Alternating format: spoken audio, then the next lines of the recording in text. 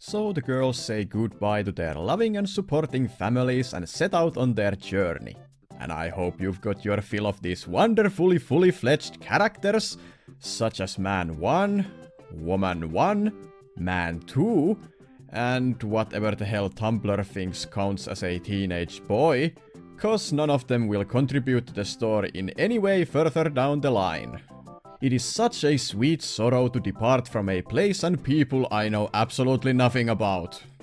Something of note is Rosemary's father pointing out the locket she carries, which sets up the conflict of the opening episode.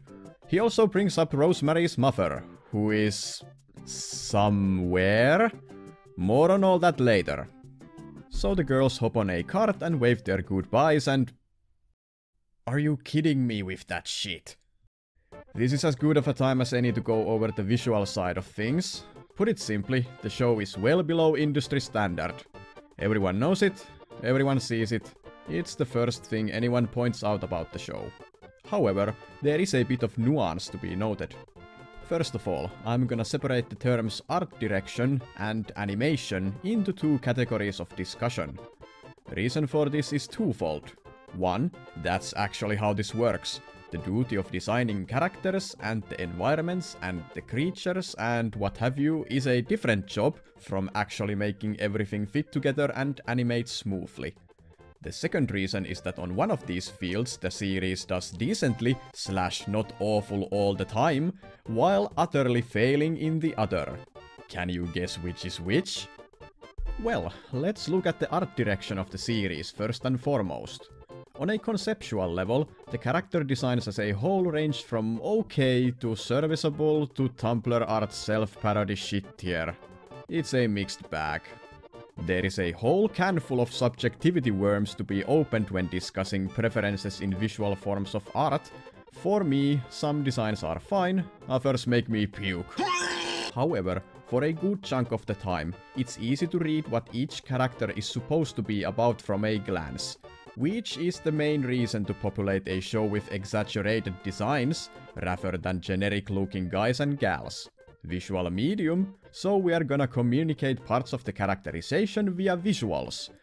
Obvious, entry-level stuff. So here's where I'm gonna offer my one and only compliment for the show. It's a backhanded one, but a compliment nonetheless. The background art, environments, the towns, the world design, stuff like that. That's all perfectly acceptable. Ignore everything else, just look at the backgrounds. No one in their right mind would call this bad. It's not like it'll set your world on fire, the inspiration behind it is as generic as it comes, but it all looks nice. What it's supposed to look like. It's solid, and in a show like this, that is a rare solace. So here's the backhanded part. The fact that the background art is actually decent makes it criminal that you'd ever smear the rest of your shit all over it. You just wasted someone's effort by associating them with the rest of this fuckness. You wasted someone's time. These people here, all of them, you wasted all of their time. You should be ashamed of yourselves.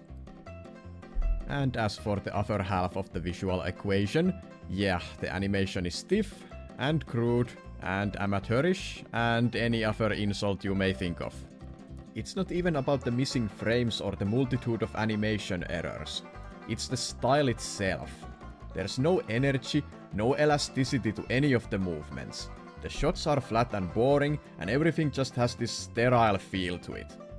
It's just going through the motions, pun very much intended, while adding as little effort and flair as humanly possible to barely qualify as an animated show.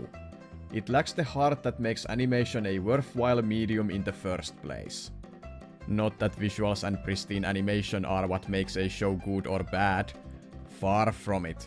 Some of the movies and shows with the most painstakingly detailed and meticulous animation are utterly hollow story-wise. I would even go so far as to say many of them are utter shit. On the other hand, in a different timeline, if High Guardian Spice was an indie project premiering on YouTube or some such, I am absolutely certain it would have gotten a much kinder reception. That's just how the gingerbread crumbles.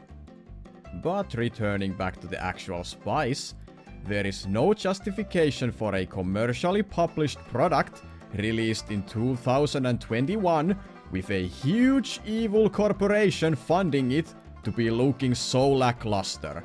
The wonky animation lifts its ugly head often enough to be distracting, absolutely, even if the story wasn't shit as it is. But that's what you get when your creative team consists of mentally challenged feminist land whales and money-grubbing spinsters. And that's no joke.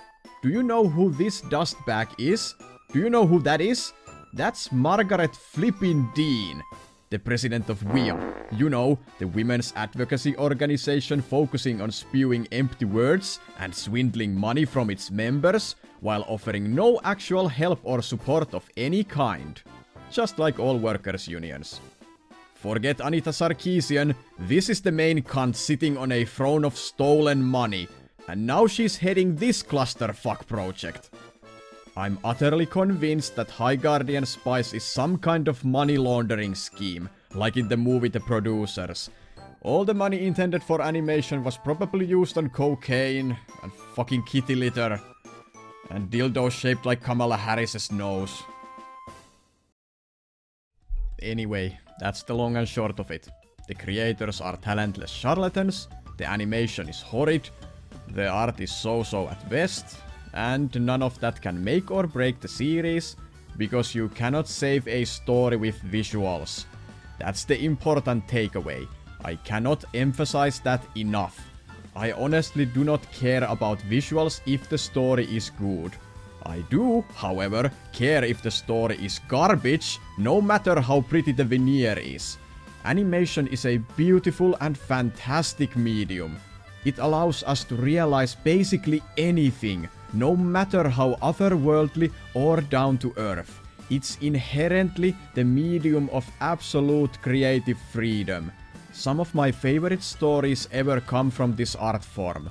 Yet, each of my favorite stories adhere to a singular truth. Beauty comes from the power of the story itself, not a sleek presentation. These are my standards, I don't care to live by any others. I won't mention the visuals again, you can all see them plainly yourself. What I will do is squeeze all the enjoyment I can get from this waste of space on my hard drive. Yes!